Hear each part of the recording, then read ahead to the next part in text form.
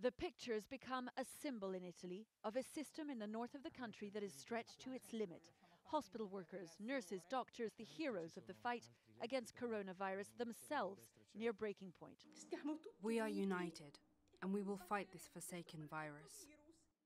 At a hospital in Milan, hallways and offices have been turned into makeshift intensive care units. In Brescia, tents are used to treat the sick. Rome, too, beefing up its capacity. When he locked down the country, the Prime Minister explained. We live in a system in which we guarantee health and the right of everyone to be cured. Italy's healthcare system is facing a challenge like no other. By its nature, this is an epidemic that spikes quickly and in clusters requiring urgent and expensive treatment for some. So far, the system here has delivered free tests, intensive care, emergency treatment, all free of charge. So is Europe's often criticised public health system now showing its true strength? To get an X-ray, somebody wants to get treatment, they can wait weeks or months for an appointment. That's the inefficiency of national health. But the plus side is that at a time of crisis, the tests for coronavirus are free for everybody.